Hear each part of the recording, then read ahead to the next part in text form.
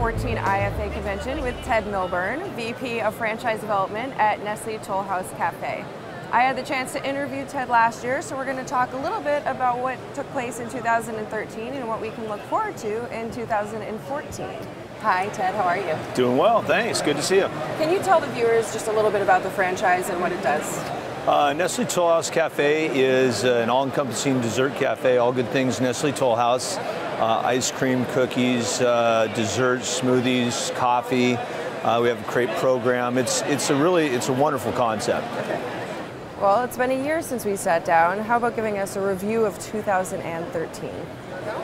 Yeah, 2013 was very good for us. We were very strategic in how we brought on new franchisees and embraced in what we call our learning and discovery process. And our methodical approach, I don't want to say is unconventional, but we're very diligent in embracing to bringing people who want to explore the opportunity. We don't disqualify people too early in the process.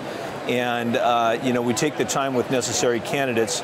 Our cafes themselves are radically beautiful in a makeover since even 2 to 3 years ago. And I don't know if I described that correct, but no, I think so. it's very much a transformation. So success in the cafes and what we do in the front end has really helped us. And as a result, we had a record year of new awards in 2013. And how does it look for 2014? What are your growth plans? We're going to see all of those open. Yeah, so good. Yeah, so it's been a wonderful start already for 2014.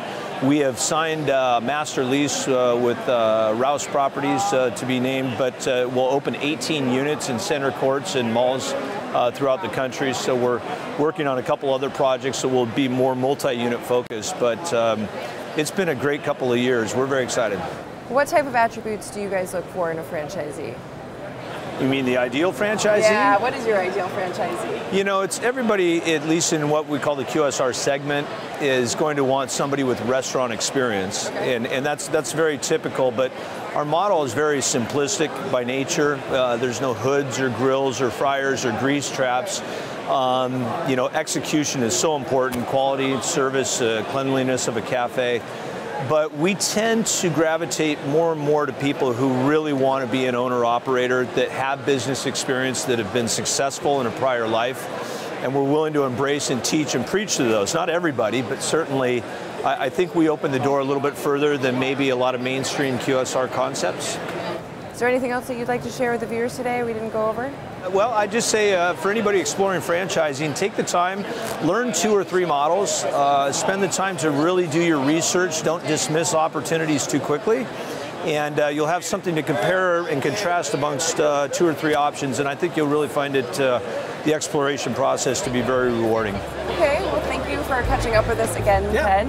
If you want to check out and learn more about Nestlé Toll House Café, you can look at their profile on franchisedirect.com.